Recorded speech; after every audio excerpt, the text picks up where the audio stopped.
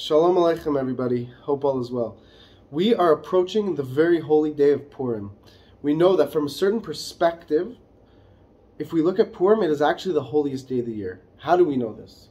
Well, because Yom HaKippurim, Yom Kippur, is considered generally to be the holiest day of the year.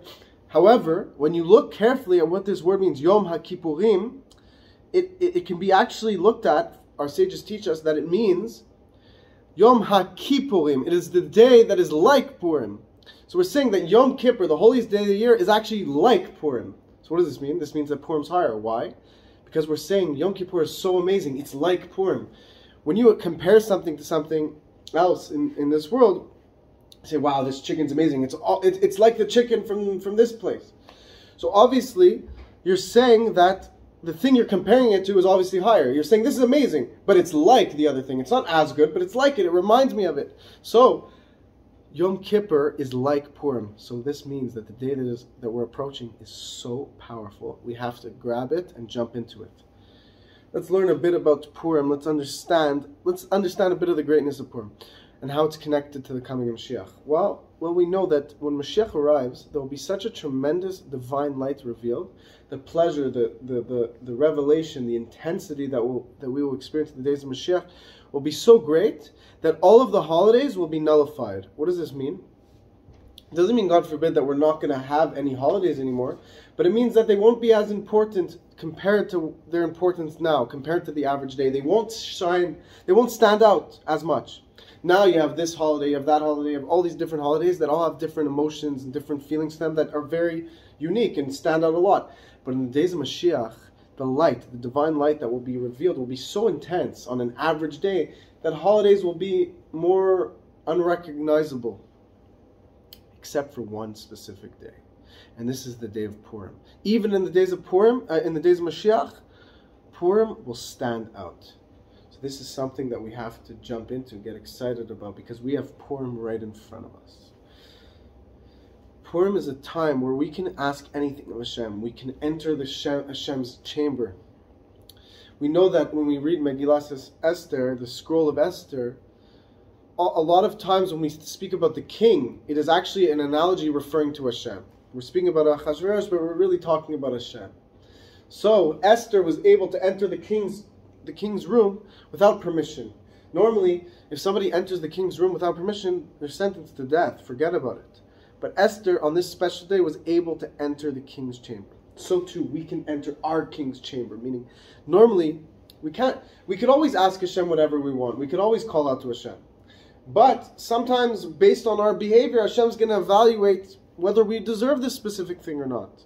Of course, we can improve our ways, we could do tshuva, and we could sweeten our own image in the eyes of Hashem. We can always return to Hashem. He'll always answer us. But sometimes it takes more time. But on Purim, He is more accessible.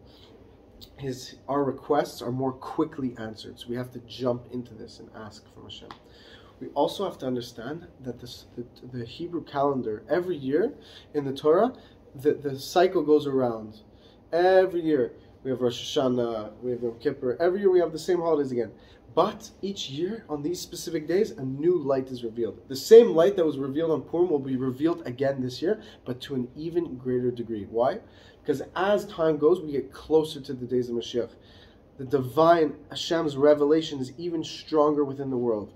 We just have to tap into it. So on this year, Yom Kippur, big revelations are going to take place.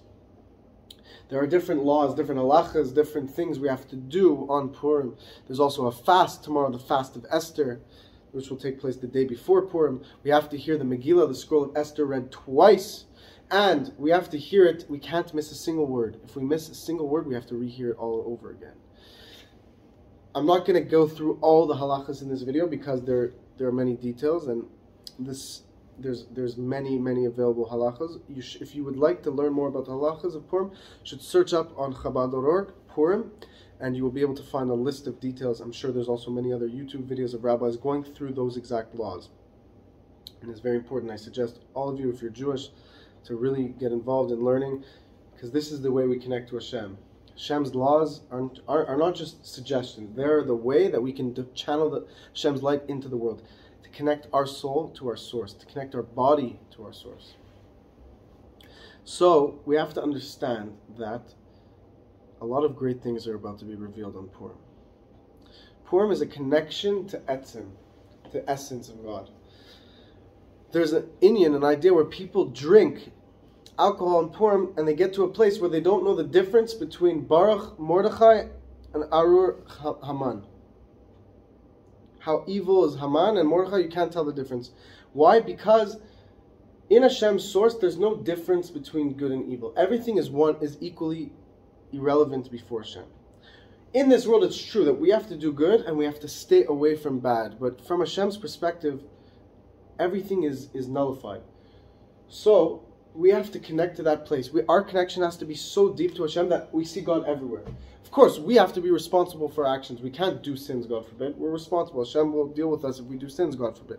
But we have to realize that no matter how good we do, it is still equally tiny before Hashem. No matter how much Torah we learn, no matter how close we feel to Hashem, we could always be infinitely closer because there's no limits to Hashem. This is what we have to connect to on Purim.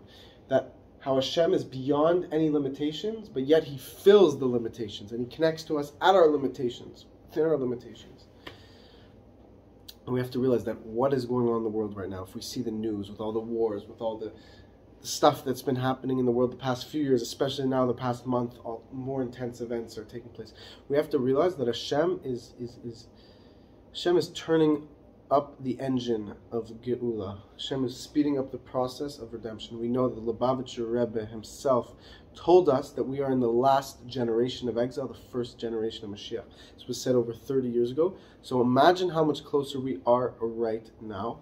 When we take this into our hearts, we're going to get excited and we're going to realize that all of the events that are actually taking place in the world right now are a sign of Mashiach's coming. And we should appreciate the fact that each and every one of us has the power to bring Mashiach. Each and every one of us has Mashiach within us, has Moshe Rabbeinu within us, has Mordechai within us. We learn about Mordechai HaYehudi. This is the first place in the whole Tanach, in the Torah, in all of our sources where we see the word Yehudi. Mordechai HaYehudi. Mordechai the Jew. We are Jews. We have to be proud of who we are. And if you're not Jewish, you can also be a righteous Noahide. And you can connect to Hashem and bring Mashiach. By following the 7 laws of Noach and all their details, you fulfill the purpose of creation. And you connect yourself to Hashem entirely. And you you cause Hashem tremendous pride in you. We have to realize that Mordechai, what did Mordechai do? When this evil decree by Achashverosh and Haman were caused against our people and they wanted to destroy us, Mordechai, he didn't go fight. He didn't go cry. He did cry actually, but he didn't fight. He didn't run away. What did he do? He gathered the Jewish children into the public square and he started reciting verses, Torah verses with them. And the Lubavitch Rebbe, the Rebbe who also had many gatherings of children as well with this same intensity, the Rebbe tells us in a Sikha that when Mordechai saw all these children reciting the Torah verses, he knew that they won. He knew already the decree would be cancelled. He knew they won the war. He didn't say, oh, when Esther found favor before the king, he knew they would be won. No, when he saw the children reciting the verses of Torah, he knew that they won. So whoever you are, if you have children around you, you should always encourage your young children to speak words of Torah. You should know that the words of Torah spoken by children are the most precious words before Hashem. We all have the little child inside of us. We're all the children of Hashem. So we have to remember that Hashem loves us just like a father loves his children, infinitely more. Let's get excited for the days of Mashiach, for Purim. And may Mashiach come even before Purim. May Hashem bless you all.